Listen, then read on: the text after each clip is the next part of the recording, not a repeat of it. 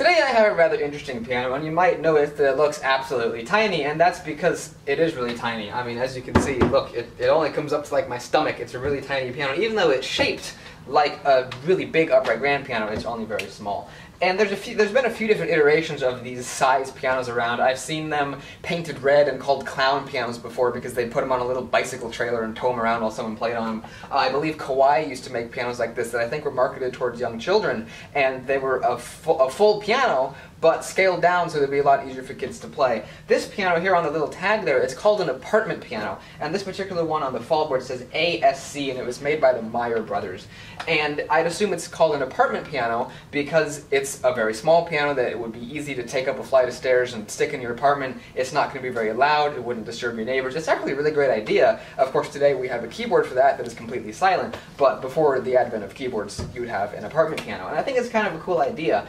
You might be familiar with the little Schoenhut pianos that you might see at Guitar Center, and those aren't real pianos even though they are geared for children. This is a full-scale piano. It's not full-scale, but it's a full-blown piano. You've got strings, you've got all the normal stuff inside of it. And so we're going to take off these panels here and show you all that. But before I do that, I just wanted to show you that, first of all, it's so tiny my knees barely fit under it, but also it weighs so little that I can tilt it up with just my knees alone. So obviously taking it up a flight of stairs it could almost be a one-person job, but it could definitely simply be a two-person job, pick it up and huck it up the flight of stairs. So that's also why it would be called an apartment piano. So let's take off this front panel and open up the lid a little bit and show you the inside. Also, what's really cute is it has a lid prop, just like that. So let's check out the inside. So now that we have it open, let's take a look at the inside, and as you can see, it is a fully fledged piano. While it is only 5 octaves, it has all of the features that a traditional upright piano would have. We have your hammers, we have your dampers as well, and with the damper pedal, they're coming up off the strings as they normally would, and what's even cute is it even has a left pedal that pushes the hammers closer to the strings in order to help make the sound a little bit quieter. Hammers get less inertia and they hit the strings at a slightly slower speed, and it's a little bit quieter. And of course, as you can see down here, we have your standard upright piano action, although it's probably a little bit smaller than it usually would be. So I'm going to play a little bit on this piano, and it's rather old, and so the action is not in perfect condition, but it is playable. And so I will play just a little bit to give you a demonstration of the ASC Meyer Brothers apartment piano.